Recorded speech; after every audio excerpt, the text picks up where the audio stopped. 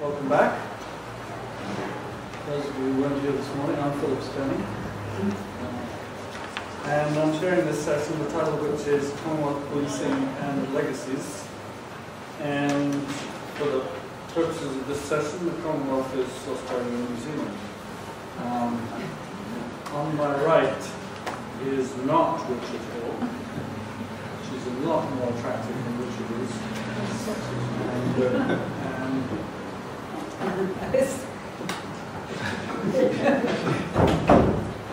I'm very sorry Richard's not here because he really wanted to be here, but you can blame some Icelandic anyway, which is why he's not able to be here. He sends his apologies. So,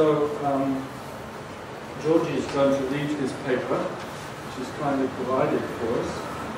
And she's going to read it in her best Maori accent.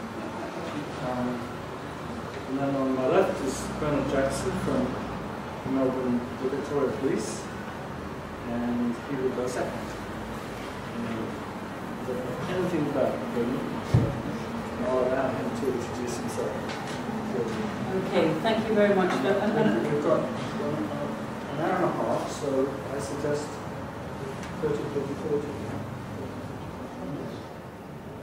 Would you like to have questions immediately after? Questions at the end. We'll have questions at the end. There's two papers, and then we'll have questions at the end. That's that settled without any force or coercion.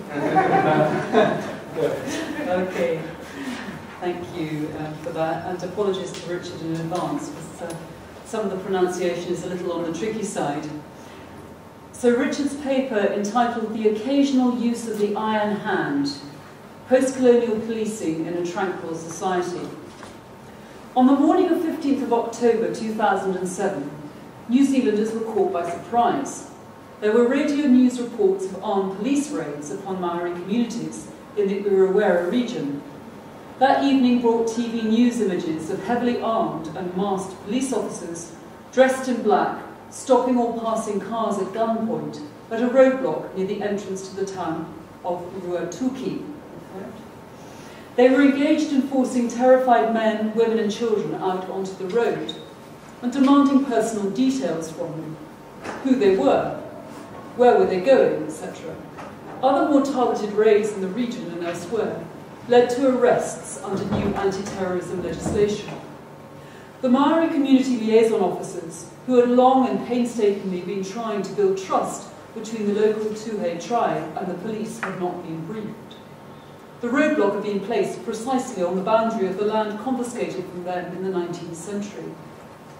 This symbolism was not lost upon a historically conscious tribe, long vocal in its attempt to attain political cultural autonomy. Before long, all terrorism charges against those arrested were dropped, and some relatively low-level firearms charges were substituted. These await resolution. The Urewera terror raids seemed a far cry from normal everyday life in a generally peaceful country.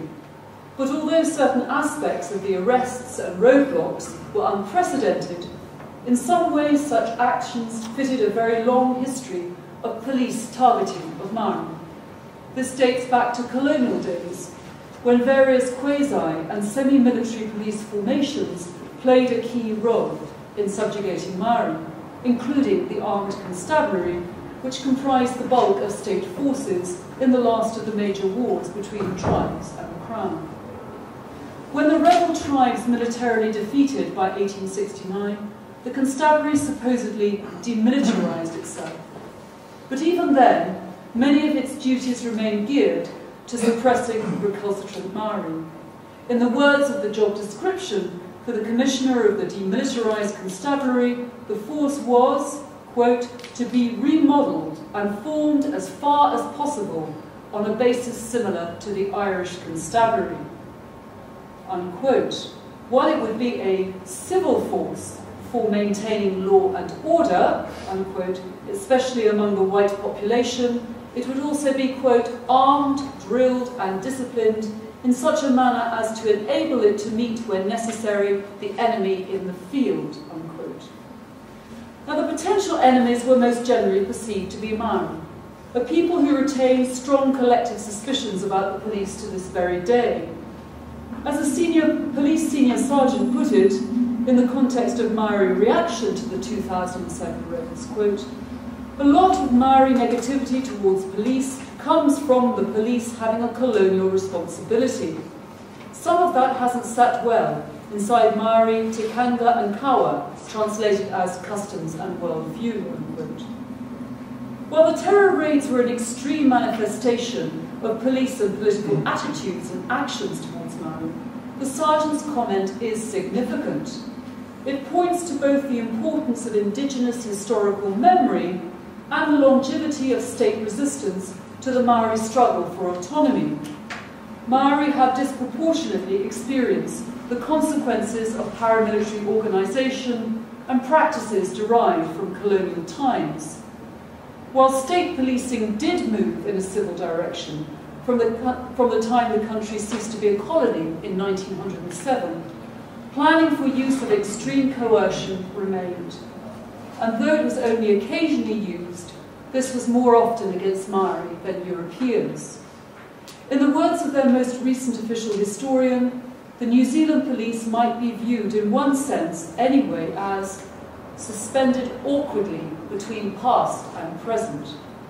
By its very nature and function, it is unable fully to shake off that military model. This has brought with it a great deal of baggage, especially vis-à-vis Maori. The resulting occasional belief belies the preferred police imagery of protecting the public in ways that show neither fear nor favour to any race, creed or class. I, as in Richard, will now trace the history of tension between the civilising momentum of the post-colonial New Zealand police and their training for and occasional practice of quasi-military suppressionary techniques. In 1886, the colony was deemed to have attained both peace and civilisation, and the police split from the military. Their principal purpose was now to maintain the general state of order imposed on white and brown inhabitants alike. But only 5 years before, 1,800 armed constabulary had invaded the passive resistance centre of Parihaka, torn down the flourishing settlement and detained its leaders.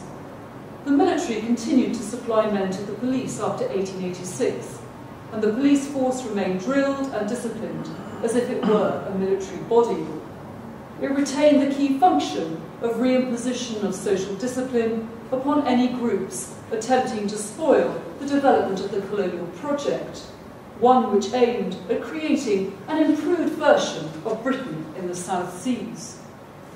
When New Zealand ceased to be a colony, however, it was fast emerging as a remarkably tranquil society.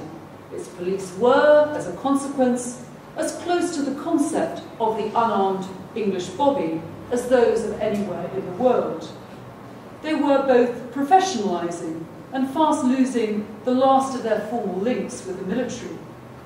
In colonial times, their emphasis had been on suppressing troublesome collectivities, recalcitrant tribes, or disruptive European groups such as gangs of navvies.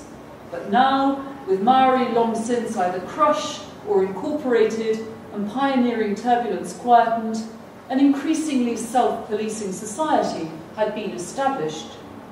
In the words of the most influential colonial governor, George Grey, quote, "It is not the sword that must tranquilise and govern New Zealand, but the rule of law," unquote. The emphasis could now be on disciplining individual or small group violators of the official precepts of, in the premier words, God's own country. This enabled the presentation of a generally more benign and cheaper policing profile to the populace. The official historian of the policing of New Zealand during the quarter century after the First World War called his book A Policeman's Paradise, but he put a question mark after that title and answered his own question in the affirmative. The Dominion of New Zealand, which lasted until 1947, had one of the highest living standards in the world, a reflection of its function as London's great Antipodean farm. Large sectors of the population believed they lived in the paradise that the Crown declared their country to be. Europeans encountered few Maori, the tribes having retreated into rural isolation as they rebuilt their devastated numbers. In a land where life was generally placid and peaceful, post-colonial policing was a far cry from the difficult and often violent decades of the 19th century. But the state needed, of course, to retain a definitive capacity to crush any disturbance against the desired order. The police continued to train for the use of the iron fist against any sectors of the population reacting en masse to the gap between paradisal rhetoric and prosaic reality. Their planning incorporated coordination with coercive forces outside police ranks. As Edwin Chadwick noted in 1868, the existence of a large indefinite force behind the individual policeman, quote, operates both as a preventative and as a strike force when prevention fails, unquote. The first crack in the post-colonial paradise occurred within a year of the establishment of the Dominion. In the 1890s, the colony's white working class had been accommodated into what was at that time called state socialism. Initially, strikes disappeared from a society in which capital, labour and state were supposedly in organic partnership. But they resumed from 1908, by when it was clear that labour suffered hugely more than capital under such corporate state arrangements. During rising class tension, the police continued developing a civil image. In 1912, for example, British police helmets and tunics replaced military-style shakos and patrol jackets. But that very year, with the labour movement sufficed with radical and revolutionary action and rhetoric, a new Conservative government and the Commissioner of Police engineered a showdown with militant labour during a miners' strike at Waihi. No, Waihi. Thank you. Commissioner John Cullen, who had begun his career in the Royal Irish Constabulary, undertook to mediate with the striking miners. In the course of this, they agreed to leave their headquarters virtually unprotected. A police-escorted column of strikebreakers attacked the hall the next morning, ousting a handful of pickets. One died after a mauling by the scabs. But with the support of the notoriously biased coroner, the police claimed responsibility in order to deflect attention from the role of the strikebreakers in the attack on the hall. I, as in Richard, recently had a communication from the coroner's grandson, who recalls his mother telling of coming across her father and a policeman painting a large Union Jack on a metal plate. This was placed above the entrance to the Union Hall, when it was seized, after which the police allowed the scabs to ransack the hall and run the town, and run the leading strikers out of town. At the time, this was dubbed by the Union movement to be a regime of lawless law.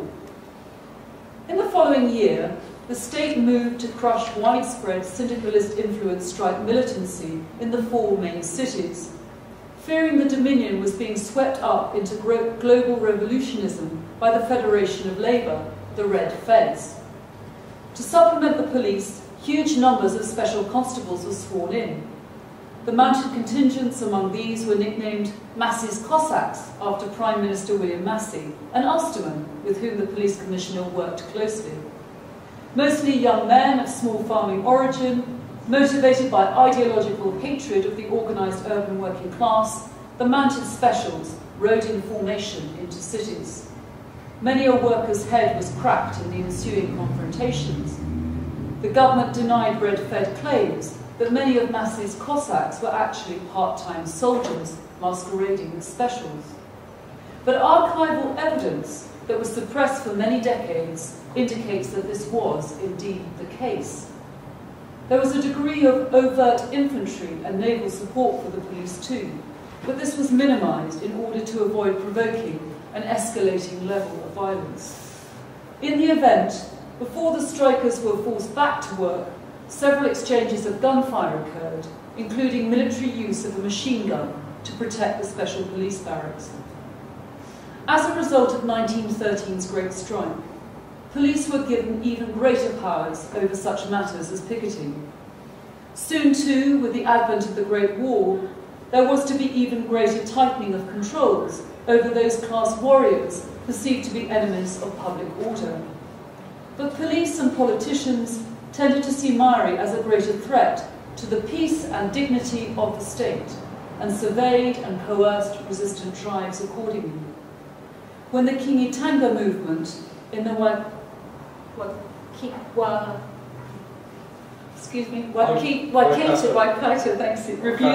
Waikato refused to fight in Europe for a crown which had confiscated its lands, conscription was imposed upon them.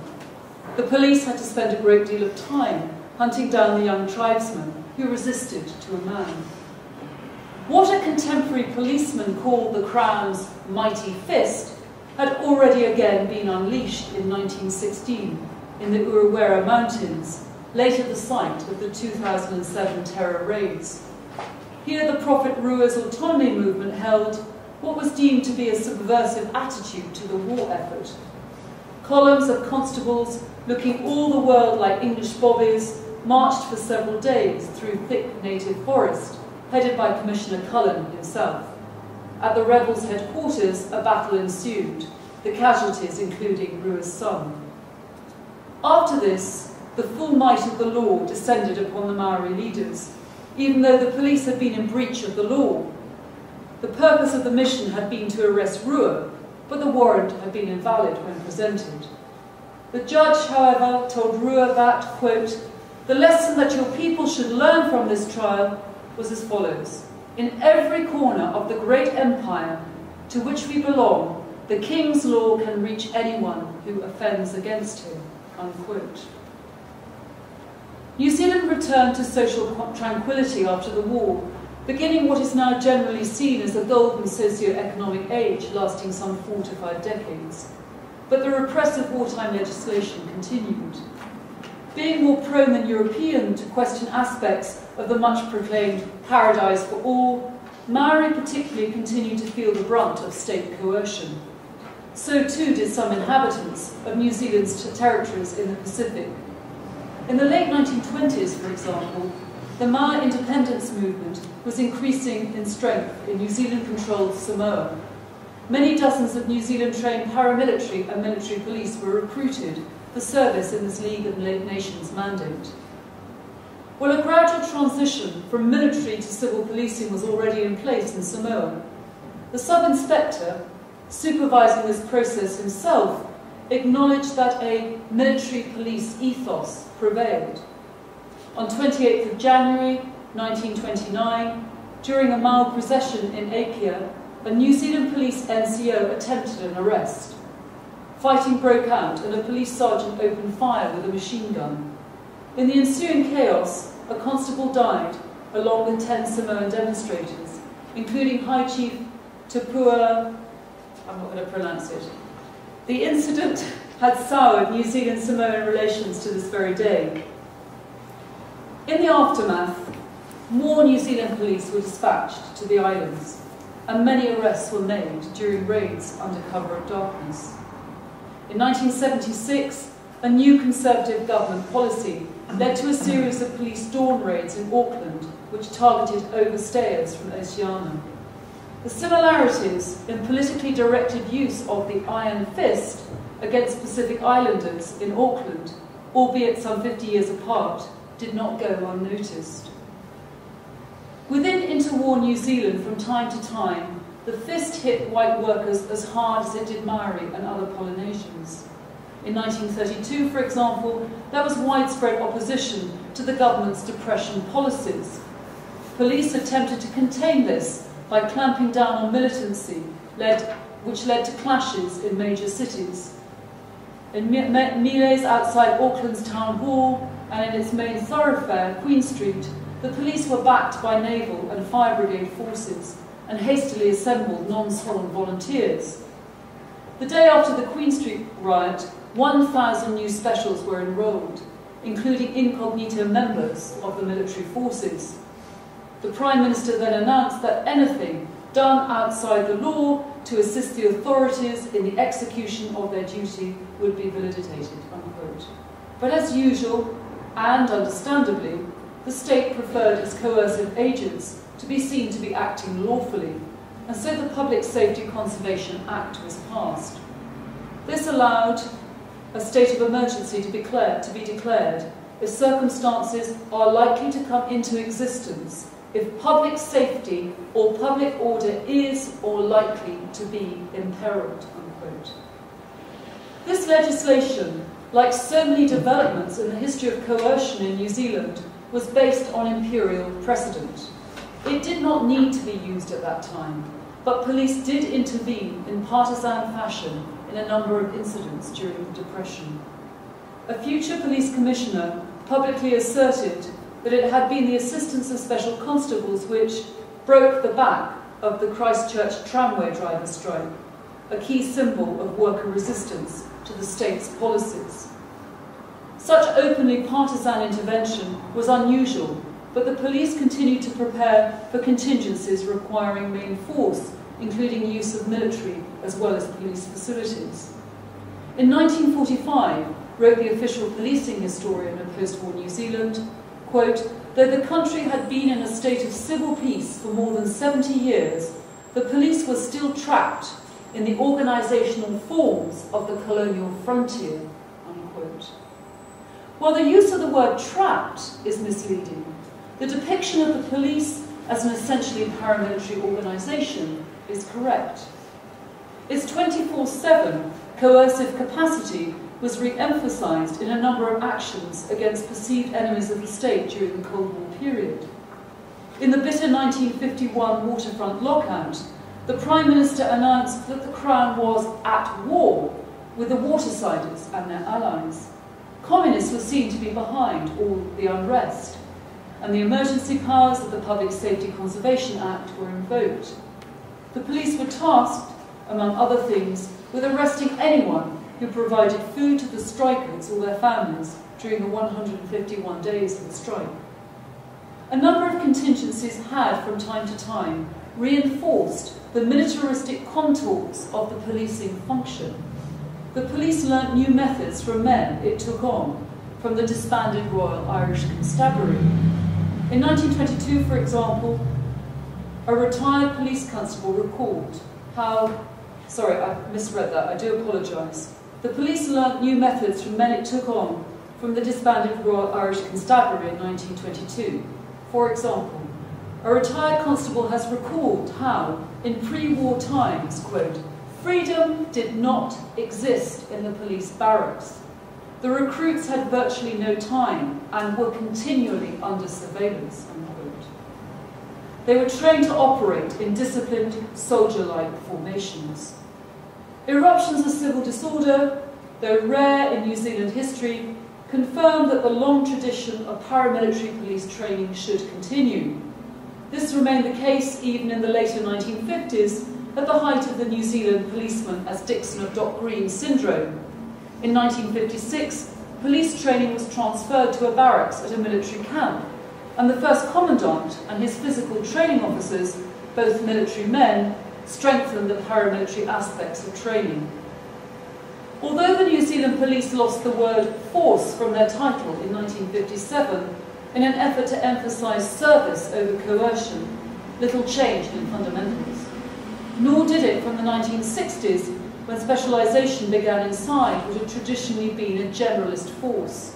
The activities of new units such as armed defender squads supplemented traditional military-style drill and discipline. As a New Zealand police publication in 1982 acknowledged, innovations flowing from such efforts, as a 1955 report into training, quote, were largely based on traditional techniques and concepts.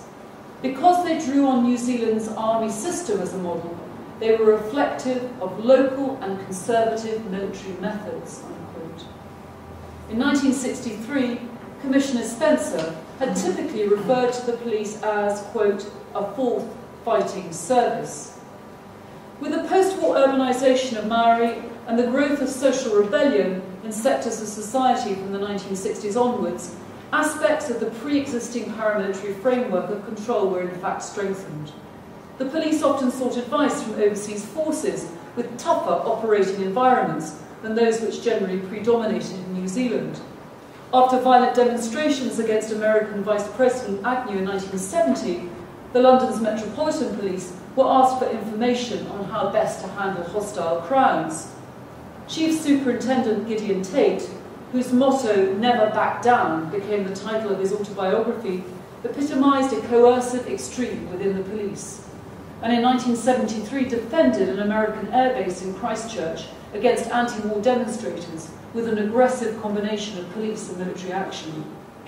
In 1981, the right populist Muldoon government, that which had cracked down on Polynesian overstayers, decided to allow the national South African rugby team to tour New Zealand.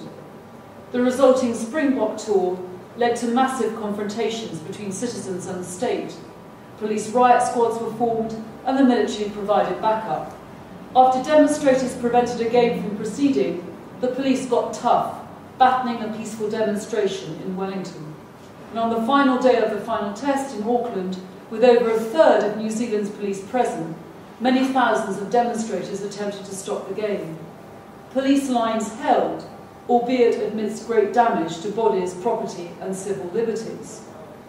Maori were prominent amongst the demonstrators and reportedly less surprised than most Europeans at the state's use of its iron fist, given the long collective memories of tribal peoples.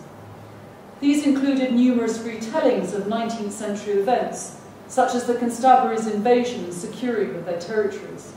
There are more recent memories too of such matters, as, for example, a high-profile police-military operation to eject Maori from ancestral land at Bastion Point in 1978, resulting in 222 arrests. Other 1970s developments, such as a police task force which focused on disciplining Maori and Pacifica people in urban streets, targeting policing of Maori youth in the cities, leading to a widespread dislike of the police, and even to indigenous gangs and other groupings, internalising a status of lesser breeds outside the law. By the 1980s, the police were headed along the path of modern managerialism and making much out of concepts of community policing. But both their initial and ongoing training kept them in close contact with their paramilitary past. Methods of responding to community resistance remain high on the police training agenda.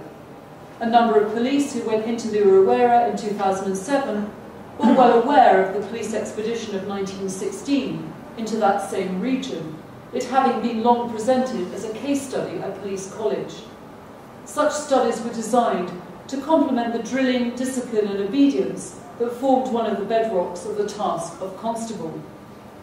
Despite high-profile incidents involving European-based crowds, like the events of 1951 and 1981, coercive control techniques continue to be turned rather more often against Maori, notwithstanding increasing numbers of Maori police officers. Nothing like the anti-terror raids had occurred in an essentially white community, and Maori tended to see them as just more of a long series of aggressive police activity directed at people of their race. Like so many previous state interventions, the raids seemed posited upon police inability to understand the Maori quest for autonomy and historical justice and the words and actions flowing from it. I want to finish by returning to the Pacific arena, where New Zealand's policing influence has been prominent. Quite apart from the coercive policing in Samoa, the country has sent constables to Fiji, supplied the Cook Islands and Niue with police chiefs, and advised and assisted Papua New Guinea's police. Much such training and advice has necessarily reached back to the paramilitary policing traditions rooted deeply in New Zealand's past. However, such circumstances are fraught with difficulties of balance and degree. I address the following matters not to claim cause and effect, but to raise some very real problems of policing in the contemporary Pacific territory. In Vanuatu, where New Zealand has conducted some police training, the war on terror has been used as a rationale, just as in New Zealand and elsewhere, for militarised policing operations. In 2009, the members of the mobile force within the Vanuatu police were tasked by their leaders with systematic beatings of categories of prisoners with the aim of immobilising them. A New Zealand-provided judge noted, quote, that the plan involved breaking both legs a kneecap, an arm and a hand, but so as to leave one hand and arm unharmed, presumably for eating and toiletry purposes, unquote. The beating stick in the interrogation room needs two hands to pick up. Vanuatu's Commissioner of Police falsified records relating to the beating to death of a prisoner. His mobile force officers refused to give evidence, disrupted court proceedings, drove through the streets of the capital brandishing firearms during the inquest, and then surveyed the judge's home. After a high-ranking police officer threatened to kill him, he fled from the force's Operation Cleanup. A New Zealand professor of peace and conflict studies has lamented that the Vanuatu mobile force, quote, does very little policing, seeing itself as a loyalist militia for the government, unquote. While this criticism is well-intentioned, I think it really misses the point that the VMF does do policing. It just does a very different type of policing to that which New Zealanders are used to. Namely, it practices a type of policing which would not have been out of place in some locations at some time during the 19th century, not just in New Zealand. To conclude, since 1907, the New Zealand state has occasionally felt the need to use an iron fist, reaching back to colonial methods, as well as using state-of-the-art specialist knowledge and techniques. The overarching civil direction of police development, since the country ceased to be a colony, has generally ensured that such episodes are relatively contained and controlled. However, ongoing vigilance is necessary to ensure that the iron fist continues to be presented only occasionally and in a restrained manner.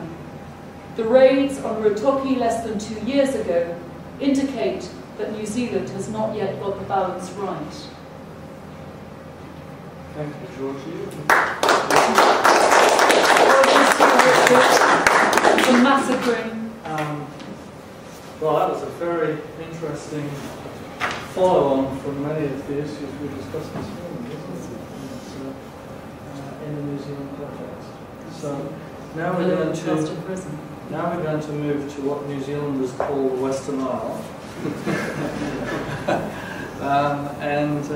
Bernard is going to tell us about the Regional Assistance Mission to the Solomon Islands, which will nicely flow on from the Vanuatu example there.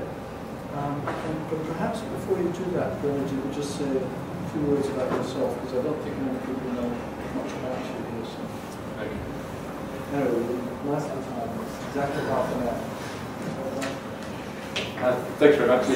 Bernie Jackson, as I indicated before, I'm a practitioner within the policing field, being an operational police officer within Melbourne, Victoria, Australia, which is Victoria Police.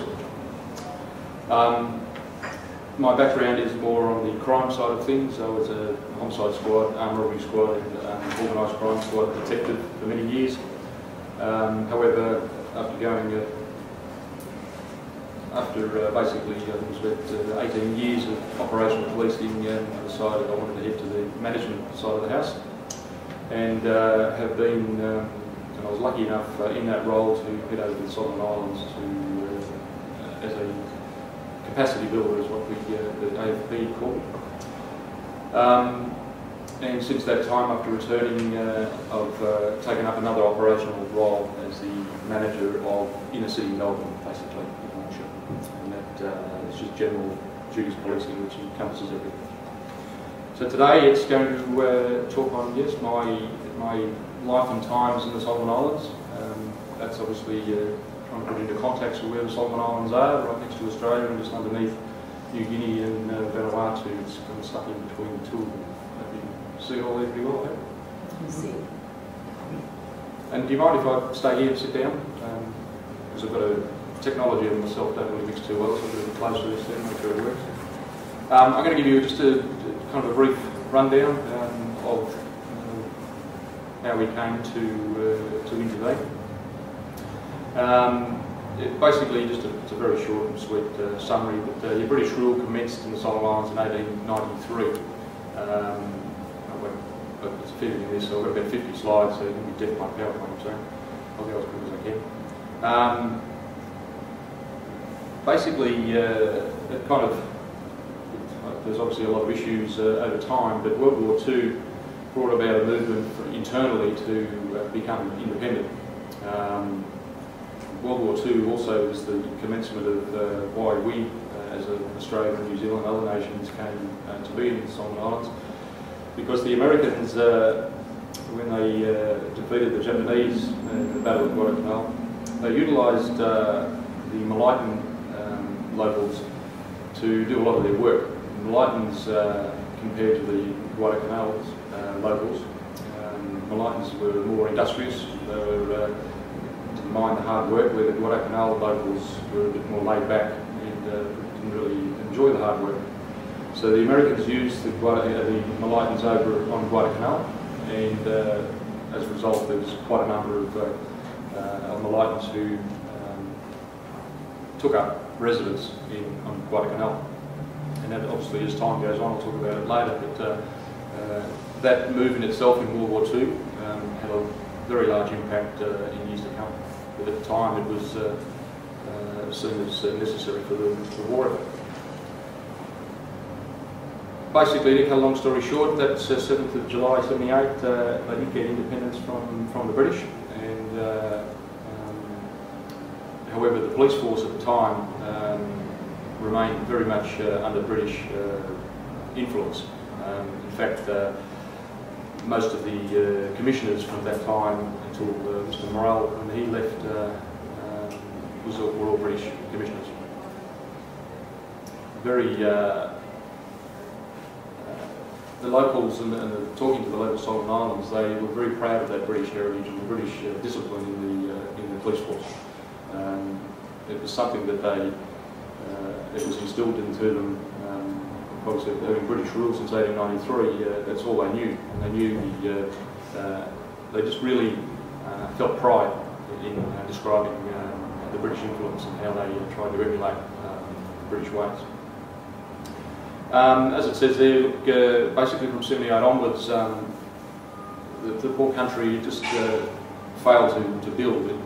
When the British left in 1978, there were paved roads, there were buildings were getting maintained, were still maintained, but that just started, it fell by the wayside as different governments after governments took power in the country. And it really culminated in 1997 as the election of Bartholomew, I can't pronounce it ever. That'll do. As Prime Minister. He wasn't a very good leader. Corruption was starting to really infiltrate really all areas of government, and the country just there was no resources, no money for the infrastructure of the islands. This is where we go back to the ethnic tensions of the Malayans and the Guadalcanalians. They basically built up little militia groups. The Malayans called themselves the Malayan Eagle Force, and the Guadalcanalians called themselves the Guadalcanal Revolutionary Army. As I said the reasons before, the Guadalcanal people really wanted their land back. That was the basis to it all. There was the government intervention in relation to it. They tried to sort it out through legislation that the Guadalcanal could have their land, but the Malayans could stay on it. It was like a lease sort of arrangement. But it just never, the whole issue never went away. There was great tension, and they themselves call it ethnic tensions. It led to, in June, the Prime Minister being kidnapped by the militia, the members of the Malayan force, because they felt, interestingly, the Prime Minister was Malayan, but they thought he wasn't strong enough to stick by their cause. They wanted a stronger leader. This led to the Prime Minister resigning, and this nasty man here, Manasseh Sogavari, he was elected as Prime Minister. He was the Prime Minister when I first went there, and you'll hear more about him later. A very, very corrupt man. Unfortunately, the unrest continued, and the allegations of corruption certainly were just becoming everyday life around there, was, as I said before, in all levels of government, and unfortunately in the police force. ultimately, in 2003, it led to a request for assistance. The government at the time couldn't handle it, as all level of governments were failing. The budget was virtually non-existent. Roads were in disarray, buildings were falling apart, and worst things, there was the ethnic tensions were just going into such a state that there was murders every day. We'll go into that in a minute. In order for assistance to come in, the government had to enact the Facilitation of International Assistance Act, and that was assented on the 21st of July. Basically, that allowed for foreign countries to come in and be immune from the local laws, basically, so they could operate internally in the country. And 3 days later, what's known as the Townsville Agreement was signed. And basically, it was originally signed by Australia, Fiji, New Zealand, New Guinea, Samoa, and Tonga. They were the signatories in the initial times. And there's a little picture of Honiara go through there. It really requested immediate assistance on all levels, law and order, and I'll go through it in a minute as to what it is. And it led to the mission, the Regional Assistance Mission to the Solomon Islands, which basically was deployed straight away. Their first objective was to restore law and order and security. That was objection number one. Assist governance and economic reform, assisting to rebuild the Solomon Islands institutions. There's four kind of unique features of the mission. Normally with police intervention, that usually comes under the UN banner, and it's a combination more military-led than anything else. This is the first police-led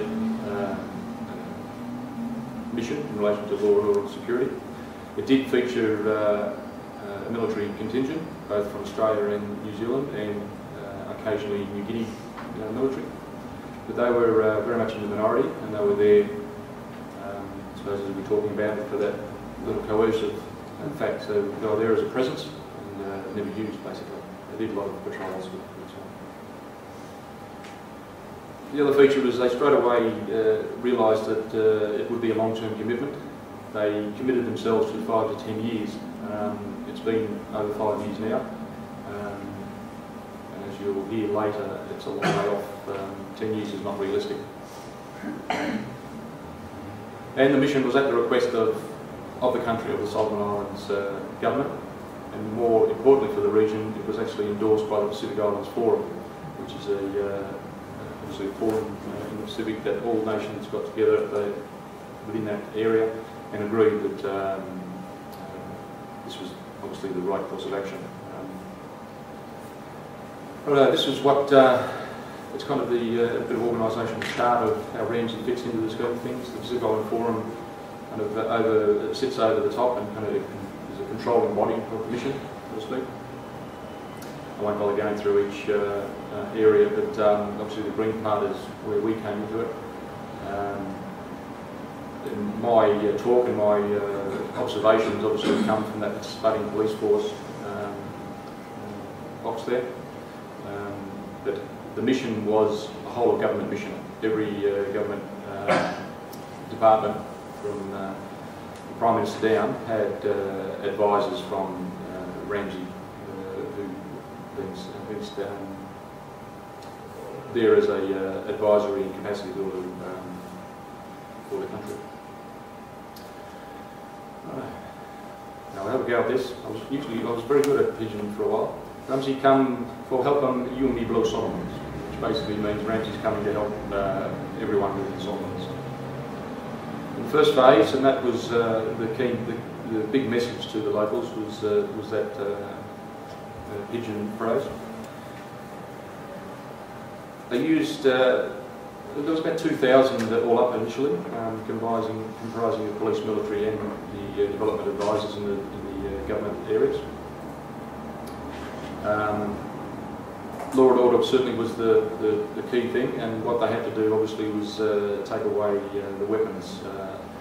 They had two options. They could go in there with force and take them away, but they decided it would be like an amnesty, that they went in there and asked for them to be returned, and it worked. There was a massive surrender of weapons, and very large ceremonies at the time, press and government there. It was very symbolic to bring them in and get them cut up. They had bonfires with them as well, and the community really got involved, and it did a lot to put the minds of the people at ease, that the weapons were going away and get back to peace.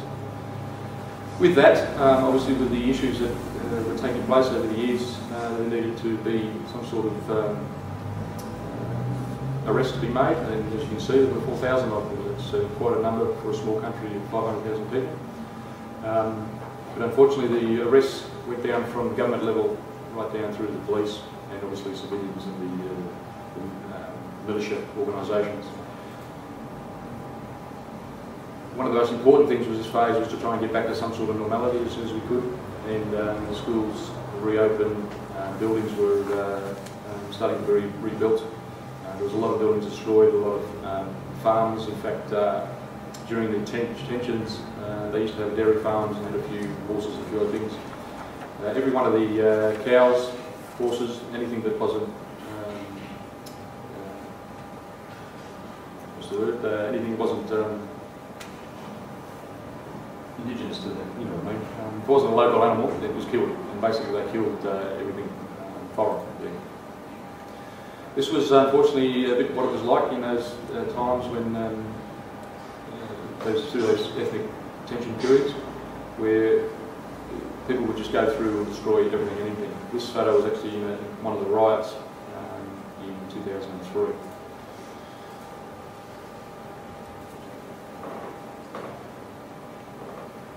Once we went in there and initially kind of took control of the law and order, we had to reassemble the Solomon Police Force, and in that we had to identify the good police officers from the not so good, and 25% of them were removed, and then there was 88 who were arrested for corruption, murder and numerous offences, and that's out of a police force of about 1,000, so it's a fair percentage, you can see. The paramilitary divisions, they were the militia groups, the Guadalcanal and the Light and Eagle Front, they were disbanded. A number of the police officers were associated with those gangs, and obviously they were arrested as a result. We had to get the courts back up and running, and it was a fairly important part of it with all the arrests that were made. And the community really wanted to see that justice was being done. And the courts ran in conjunction with local traditional law. They went hand in hand. The courts had advisors from both New Zealand and Australia. There was Australian and New Zealand judges and magistrates, plus prosecutors and lawyers. And at every hearing under the British system, they would recognise any traditional punishment that had been handed out using their own laws.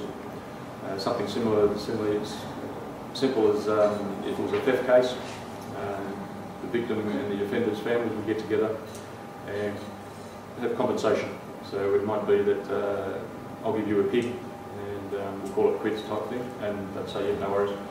They'd go to our courts and that would be told, and the magistrates would take notice of it. There still would be a punishment, but it would be a lesser punishment knowing that the compensation is being paid. It worked well for most things. Obviously for the more serious offences of murder and rape, which there were many, they took account of it and there was still compensation paid, but a sentence of life imprisonment, which normally would be given, might be reduced to like 15 years, something like that, for a murder. So there was some movement in the court system to recognise the local laws. Obviously, this is a very important part of the phase 2, was to really try and get a functioning government to operate and get rid of the corruption that was in there. And obviously, an ombudsman and auditor general were appointed. All I can say very quickly is it really hasn't worked, but it's getting there. And obviously we managed to assist with budgets being developed and slowly increasing over time. Obviously very topical this part, but this is called POM training, Public Order Management Training, and it was part of training that we had to do when we went there. You saw that photo of the police vehicle there. There were riots on occasions, and the local police force who didn't have the equipment or the expertise to handle it, so international police had this equipment if required. Wait till get Ramsey become streetum, which means wait for Ramsey to come and fix it, was a sentiment that the community kind of grew over a number of years, that there was a dependence on Ramsey, and they thought that Ramsey was just going to fix everything, which obviously had some issues come out of that. So we had to make sure that that wasn't the case. We had to build sustainability and self-reliance into their systems on all levels.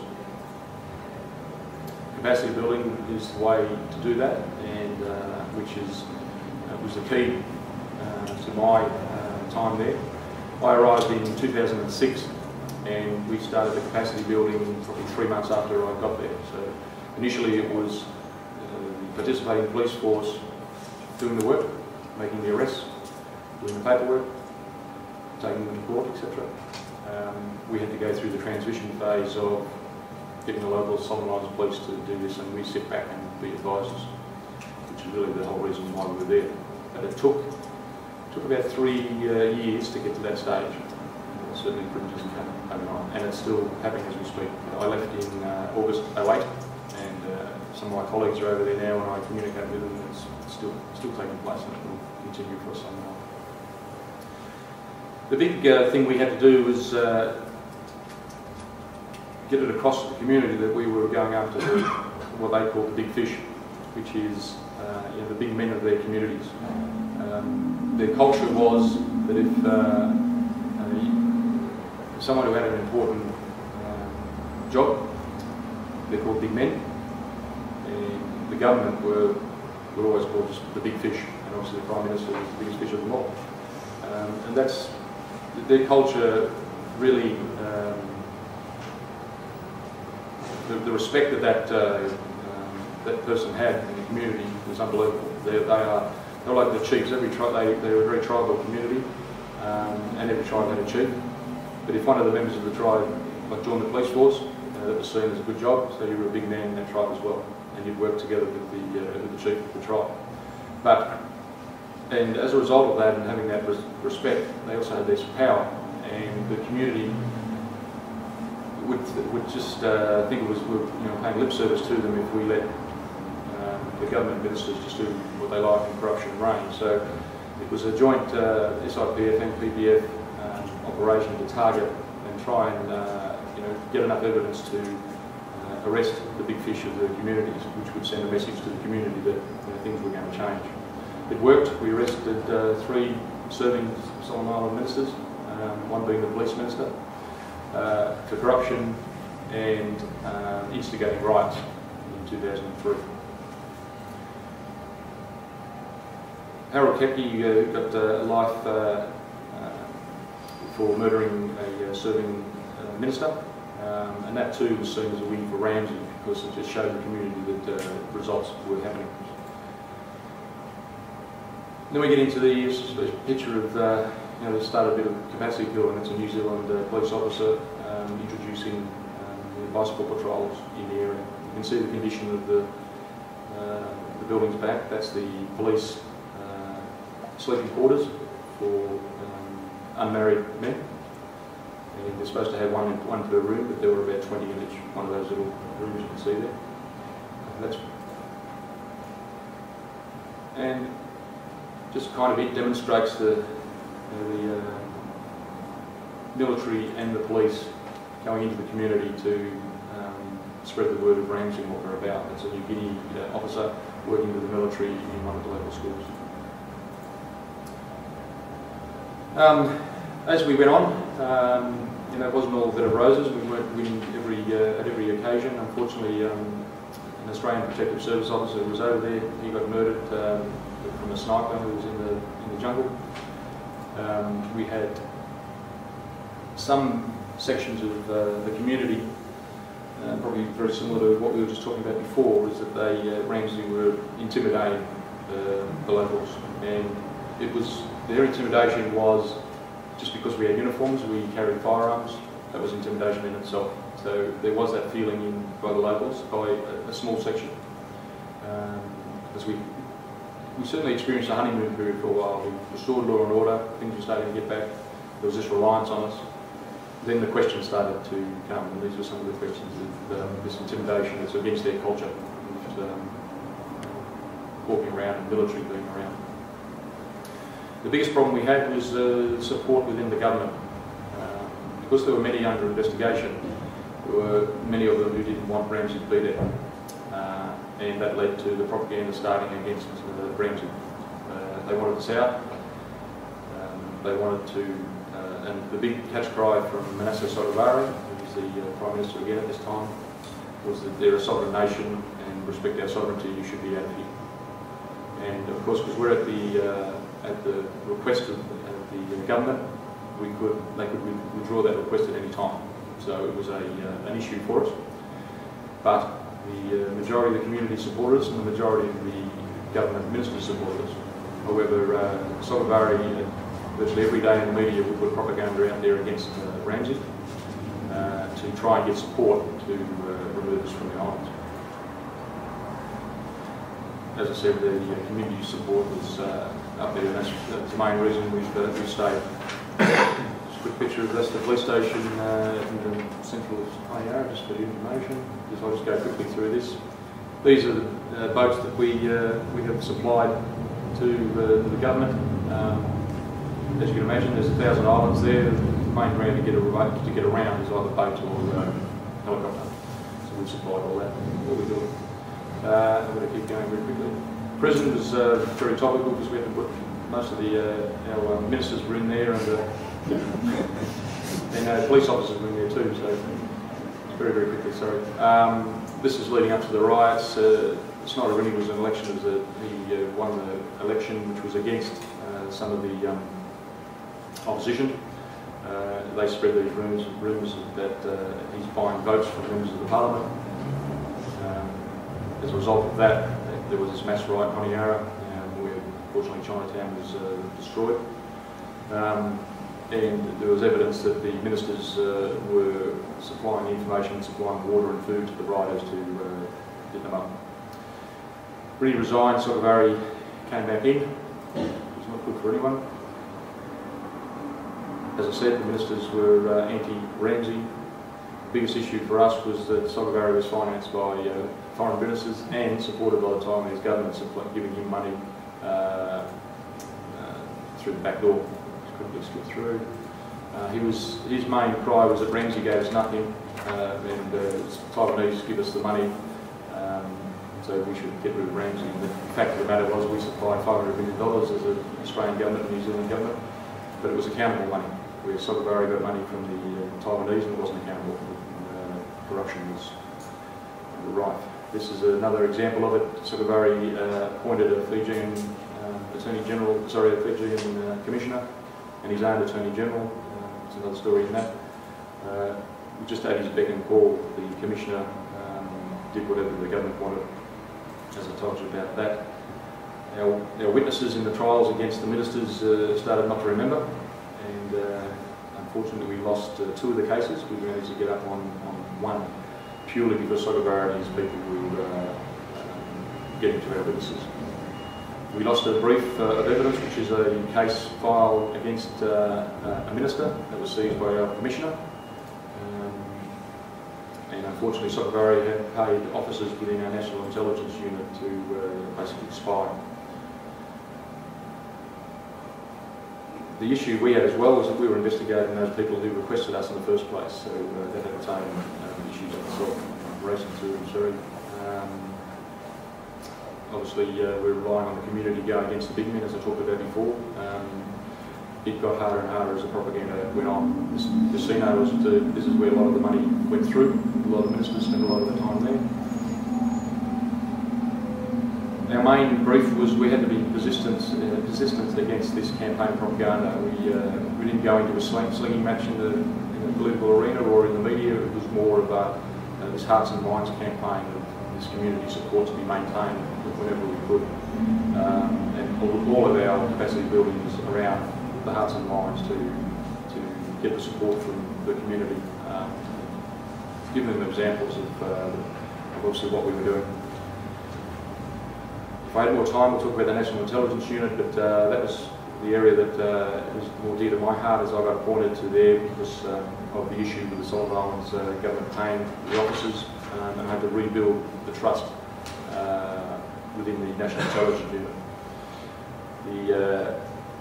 Very much into the SIPF leading the investigations. This is the most important thing of the whole thing was the relationships and trust issue. We had to have that, we had to gain that, and the only way to gain it was to really for them to get to know us and us to get to know them. We were only there for 2 years.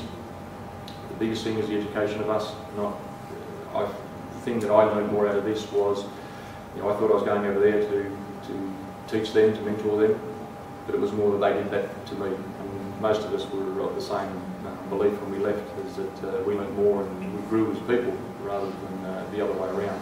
I'm sure, well, I'd like to think we did, but it did help them.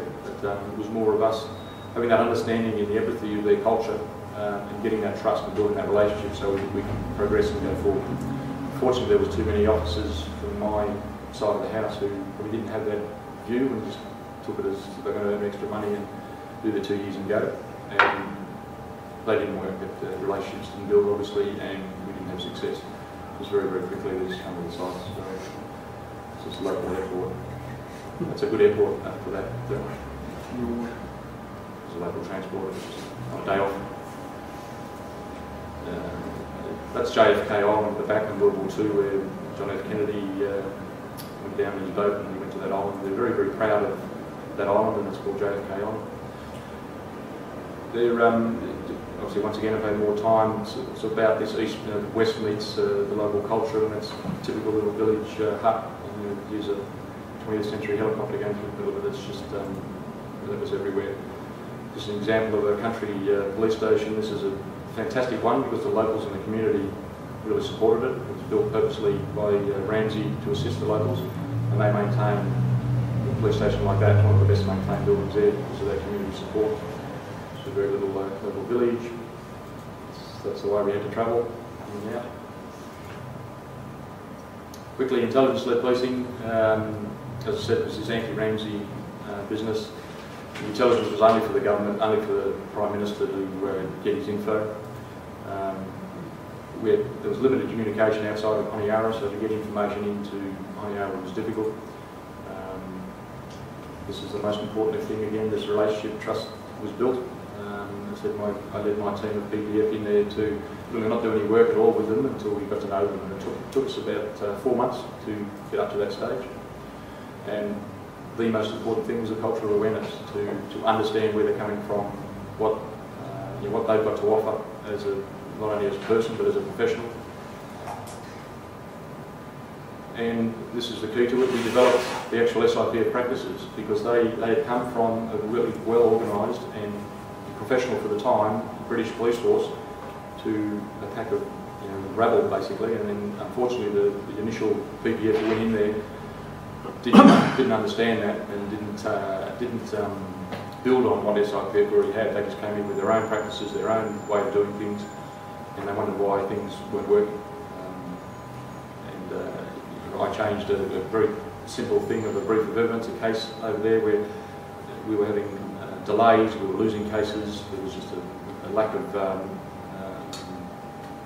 interest in the case, so it came to my knowledge that the guys like their own style of doing things, so we went back to their way of doing it, but they liked a couple of our little things, so through engagement with them we developed a new way of presenting to court, which was basically their old way of doing things, and it boomed from there. They loved it, they took it. Where we go? Training, yes, we gave them training exactly, and we increased their communications with this HF radio project, which you don't really need to know about. And we started producing a professional intelligence products to the Solomon Islands government and to the people and to the police force. So it was just very quickly a police station in there where we were doing the communication project. That's it there. It's a local school, starting to little village smokehouse where they smoke out the pigs. Very quick. That's what it means about this relationship building. We just really got on well with each other. He was my national intelligence director, and I was his advisor. And he's a great man. So much to offer to the organisation. And it's just in there to show you there we got there. That's us as a team, national intelligence team. We had a little get together. This year is very important. If I had another 4 hours, I could talk to you about these traditional meetings. That's how they prefer to do their meetings, under the trees. I'll talk to any of my singers. It's us teaching them Aussie rules. It's all about this relationship. I can harp on relationships, all there's no tomorrow. Very, very quickly, I'll just go. Biggest thing we need is the ongoing review of Ramsey, which happens all the time. There's a people survey, is very, very important. It happens every year. We go to the community and we gauge how we're going. Obviously, understanding the Solomon's culture, education, continuing education of us and them. It's going to be a long-term commitment. It's generational. It's not a short-term fix. I'm going to harp back on it: relationship and trust, and sustainability, transparency, and honesty from us, really. If I have finished now, it's just me leaving. It just shows you that relationship we built. And it's looking you means see you later in the future. That's it. Sorry, thank you.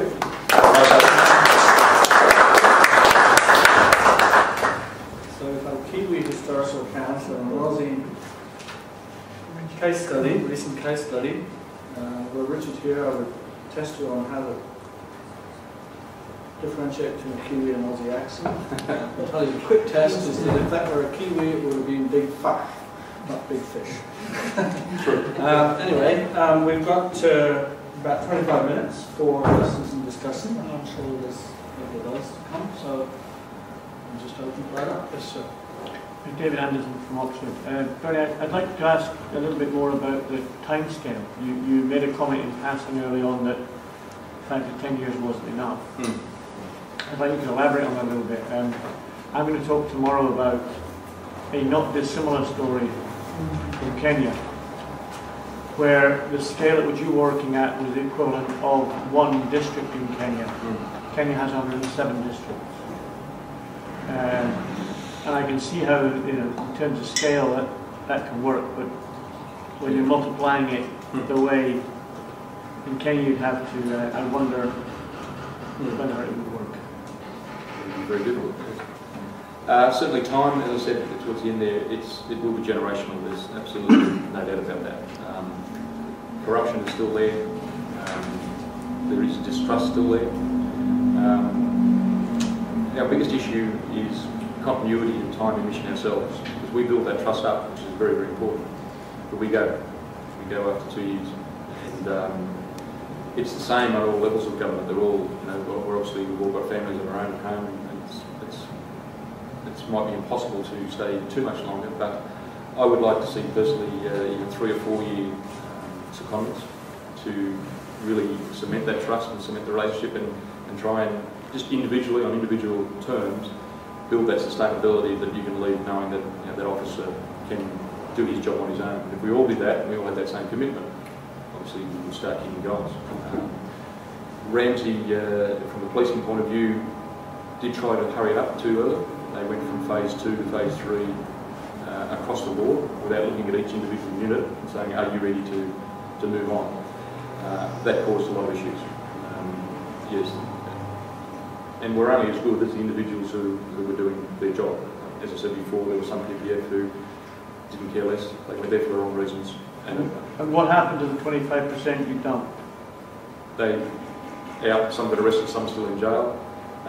Some have joined Sogabari in his little group, and the propaganda against us was from them.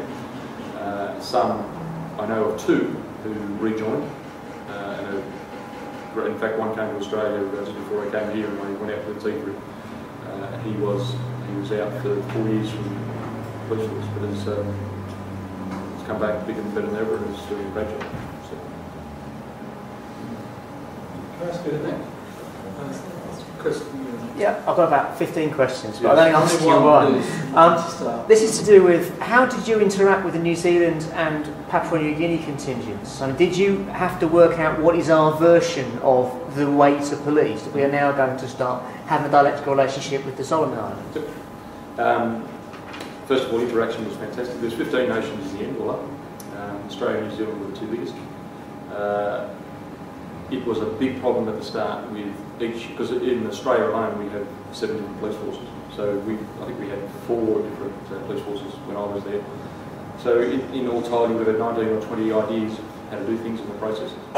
Yes, there were occasions where that didn't work, where they didn't talk to each other. However, it was led by the Australian Federal Police, and it was predominantly kind of their way or the highway type scenario. However, as I've discussed, we quickly turned that around to it was the Solomon Islands way of the highway.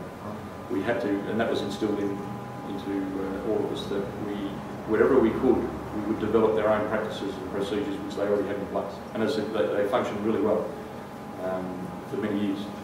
They were outdated and they were using very old legislation, and that was being addressed at government level.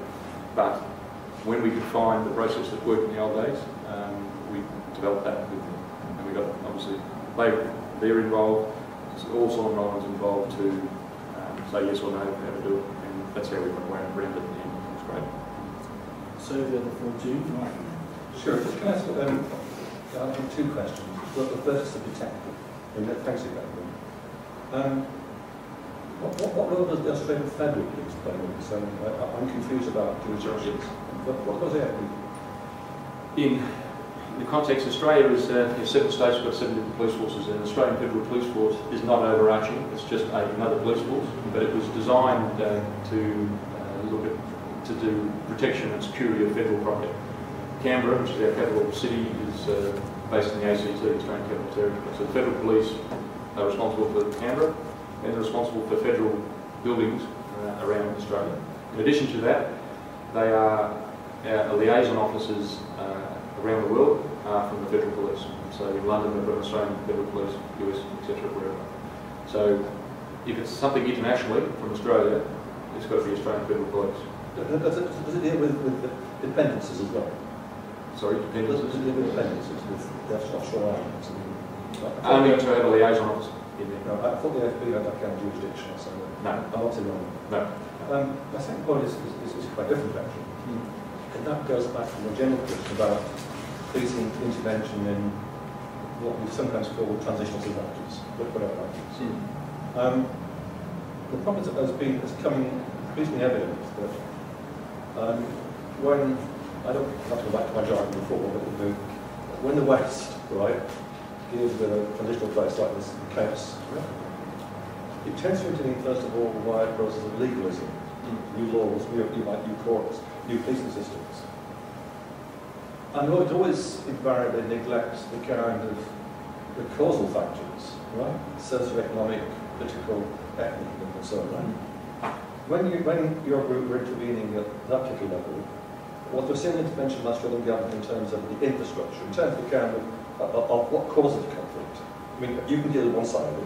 That's right. Yes. Right? Something else there. What's that? Well, as I said, it was the whole of government. There was every aspect of government. We had advisors from Australia, New Zealand, or whatever. There was European Union were in, or social services were in. The issue of the ethnic tensions and the like, especially with Guadalcanales, many high-level meetings with the chiefs of Malaitan and Guadalcanal people in, and still working on it in relation to this land dispute. It's all about land disputes. So that causal factor of the tensions, that was being addressed and is being addressed. Once again, that may well be generational. The causal factors of corruption and which led to the destruction of the economy and the infrastructure, that really dates back to the cultural heritage of the one-talk system. The one-talk system is one talk, which means if you're from one tribe, that's your one talk. And if there's a big man in a tribe, he's got to supply money and everything for the rest of the tribe. So it's like their own social system where you to get supported by the tribe. And that's still in vogue today. There's a lot of pressure on the big men of the tribe to bring back in money to the tribe because they expect it. It encouraged what we would call corruption. Small stuff they didn't think was corruption, or they just thought it was normal. So any funds that they got from the senior government level went straight back out, and they passed it out to different people. And we'd see literally brown paper bags of money being given to different people, but they were all there on top, and that's how it worked. To us it looked like corruption, to them it wasn't. But as time went on, and the more westernised they got, and there was more money coming in, it got worse and worse. And the Taiwanese, certain factors in the sectors in the Taiwanese government kind of played on this, and were giving money direct to Sogovari and their main reason for doing that was to get a vote at the UN. They wanted as many countries they could to vote for Taiwan. So the Taiwanese fishing vessels coming in to fish through the Solomon waters, and they shouldn't have, but Sogovari let them. Decimating the fishing stocks around where the locals couldn't get the fish. Same with loggers, the Malaysian and Asian loggers coming in and wiping out vast tracts of land, all through deals with Sogovari to get money. Yeah. Great to have an Australian police officer in London talking about pond training.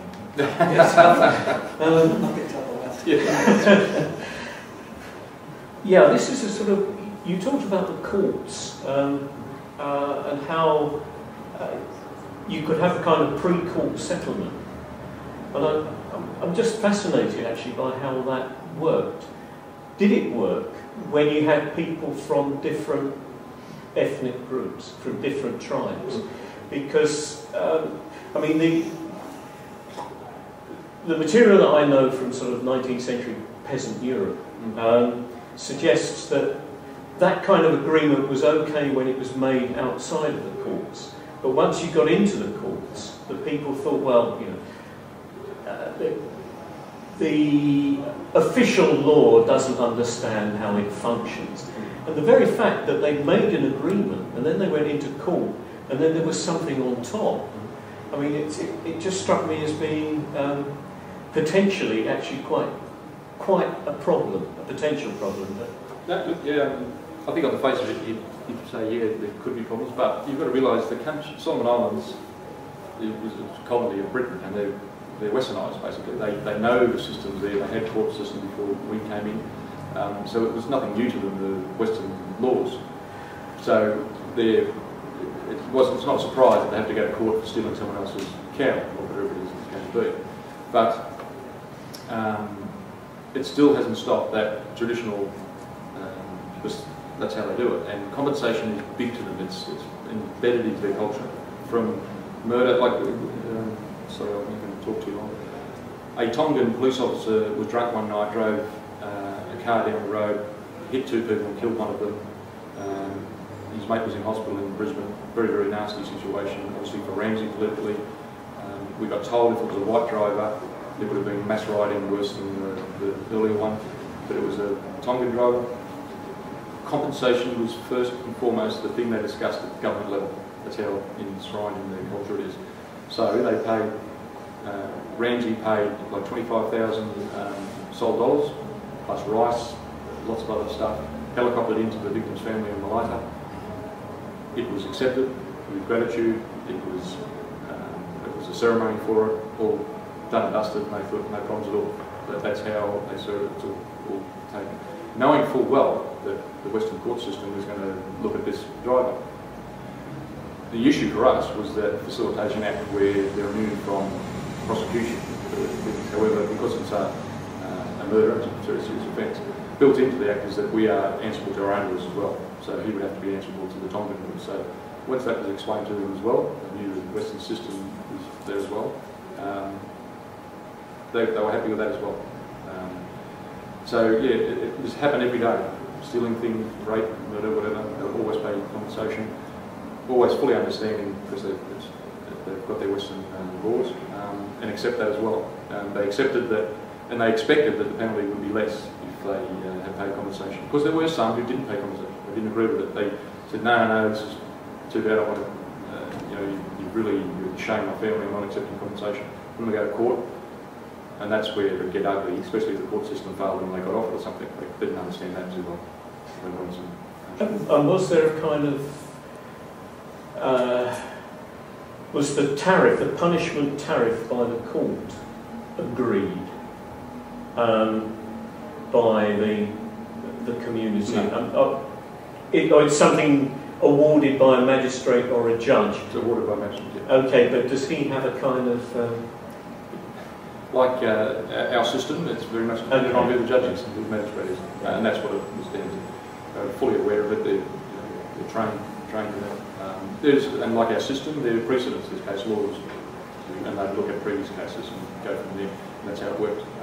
And it was understood, and as I said, I did not come across any incidents where it wasn't accepted. But they have the same frustrations as we all do in relation to sentencing as well. So too lenient or whatever. And the technicalities of getting off was very annoying to them. Very interesting to know very much what the solar means, but presumably it's a sanction that, what you're talking about is sanction at the very highest levels of the Australian government. Yes. Just wondering, what was the impetus for the intervention?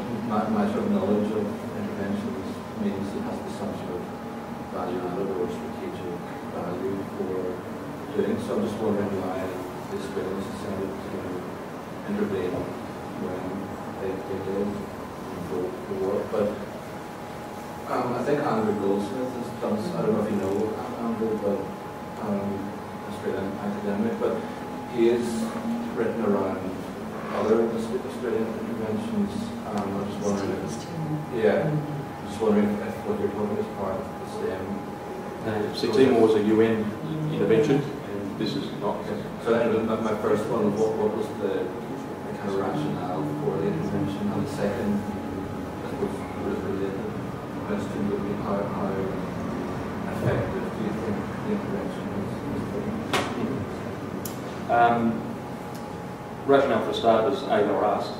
It wasn't that they wanted to. They actually were asked earlier on and knocked it back in 2002. Australia knocked it back, said no, you should be able to handle your own internal issues.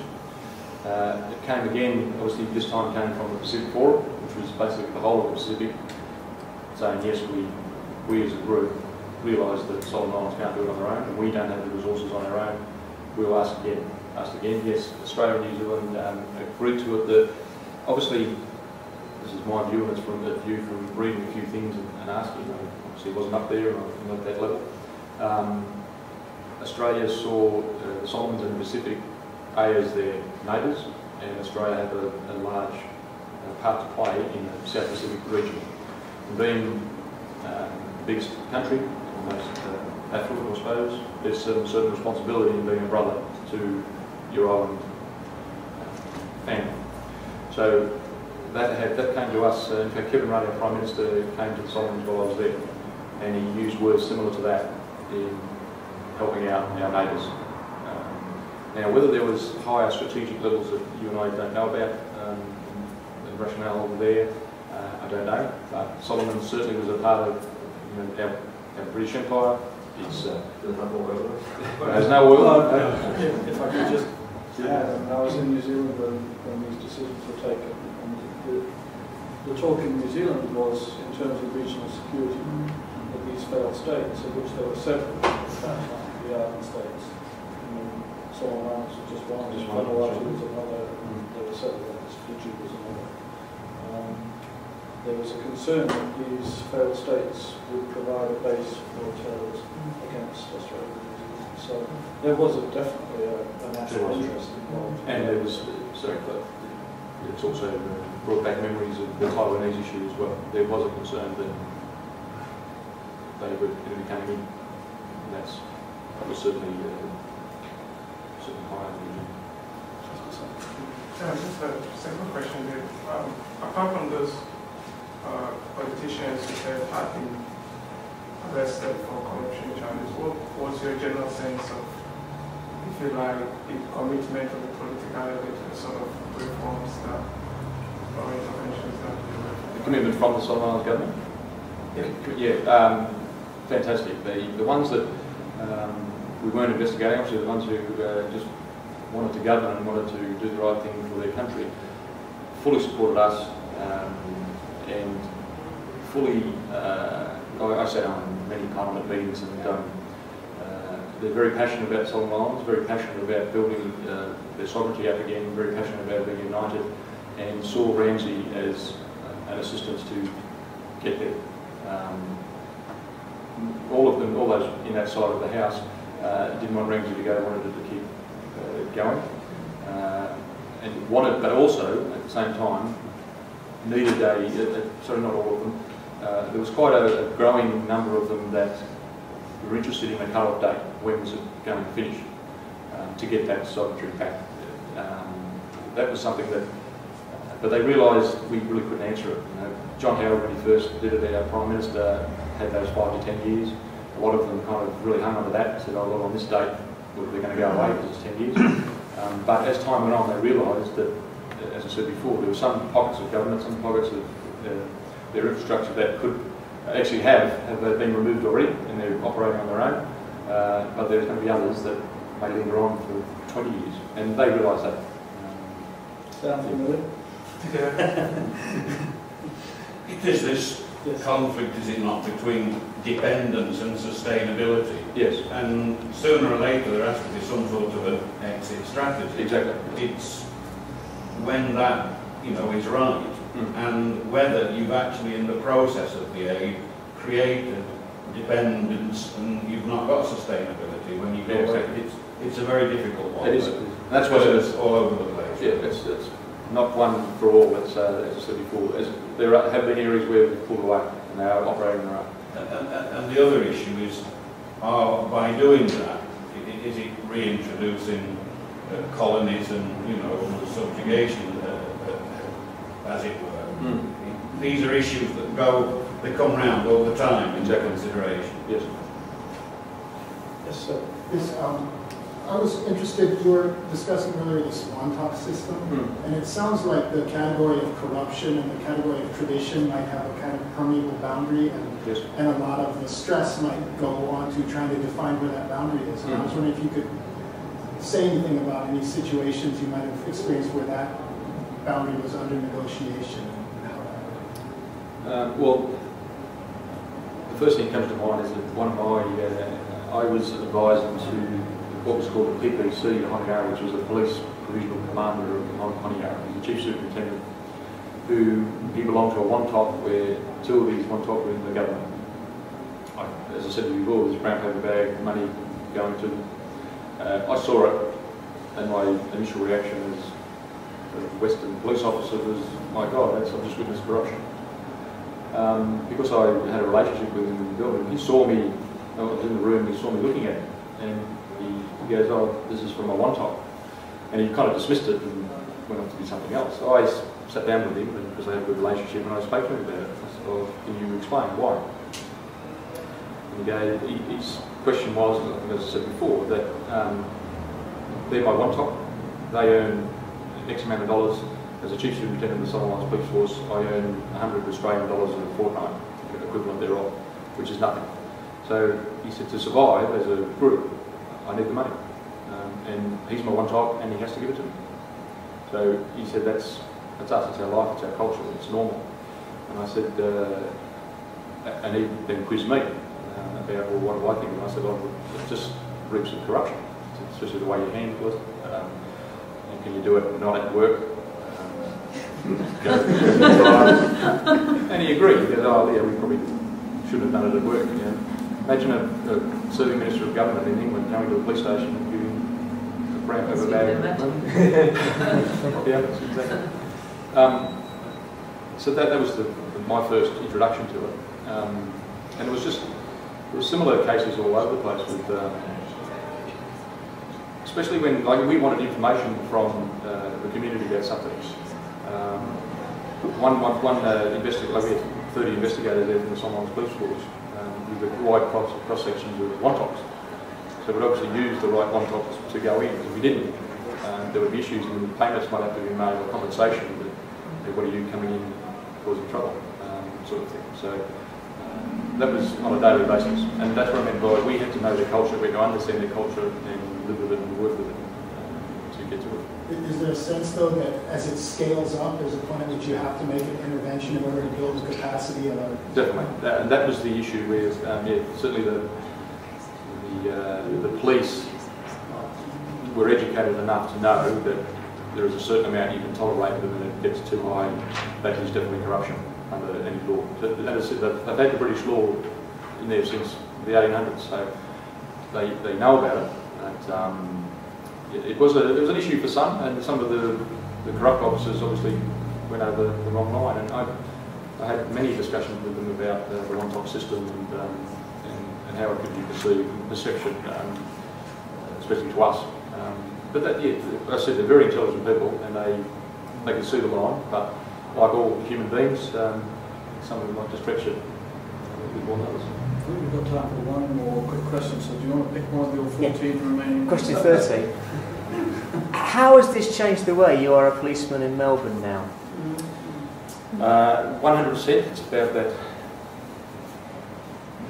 empathy and understanding, I suppose, relationship building with not only the people that I work with, but the community. Patience and trust is a big thing. As one thing you learn very quickly over there is patience, because it's soul time, someone's time. So it might take me a day to solve a problem, it'll take me a month. That doesn't mean it's not a great solution, it's just the way it's done. And that was fantastic for me to operate as a policeman, to know that it's not the end of the world, it doesn't take a certain amount of time. And in solving problems, solving community issues, is to ensure that you get input from everyone. Where I think, myself, I would be a manager of a place where I was before I left, drove into the Solomons, saw a problem and solved it my way. Said, yeah, I know the answer to that, and wouldn't really consult with anyone. I did that a couple of times, which is wrong also. That tribal custom of sitting around a tree, very important for everyone who was there in that meeting to get the say. That's the Solomon's way. It might take 4 hours a meeting, which really should only be 10 minutes in our terms, but it was 4 hours of the best time I had just to listen to see how it went. And you get the buy-in from everyone, and you can solve the problem. So those sort of things really stuck with me. Okay, we've reached the end of our time slot, I think, and before thanking our two presenters, it's a pity, of course, that we didn't have Richard here to take questions on his paper, but I hope his paper won't get lost as a result. Yes. So we do have a session on post-colonial legacies in Africa. Well, New Zealand's not quite in Africa, but perhaps if you do have questions arising out of Richard's paper or issues that you think need to be addressed further, perhaps they could be raised in that session. Anyway, in the meantime, we've got a half-hour break now for refreshments, etc. But I'd like you to thank our two speakers and thank you all for your questions.